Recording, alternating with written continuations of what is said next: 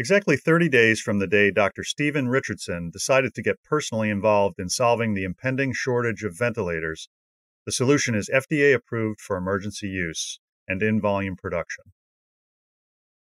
Dr. Richardson and his small team recruited Technic on the second day of the project to add motion control and automation design expertise to the team.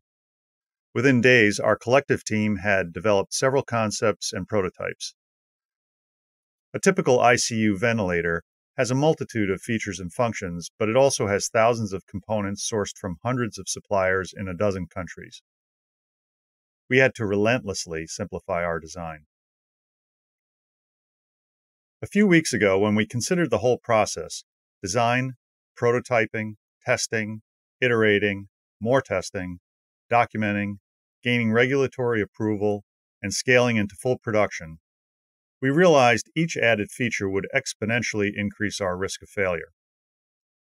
The final design of the ventilator, which is really more accurately a device that automates the use of a common FDA-approved Ambu bag valve mask, is simple and easily manufacturable in volume. The simple mechanical design was complemented by Technic's ClearPath servomotor system. ClearPath integrates a servomotor, drive, and controls into one package, which minimized cabling, eliminated external controls, and streamlined testing. ClearPath's built-in diagnostic capabilities also allowed the team to collect critical parametric data like torque versus time, actual velocity, temperature, position, bus voltage, etc.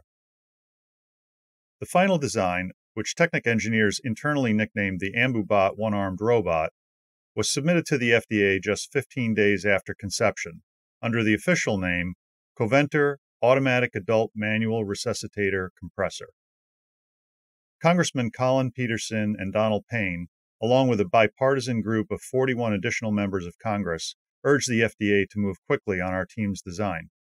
The FDA, upon review, complimented our team, saying, "The genius of this design is in its simplicity, and you will save lives with this device." A little over 2 weeks later, they granted the formal emergency use authorization. Units are currently in volume production by Boston Scientific and Appareo Systems. The university plans to release the design shortly under an open source license so it can be manufactured worldwide.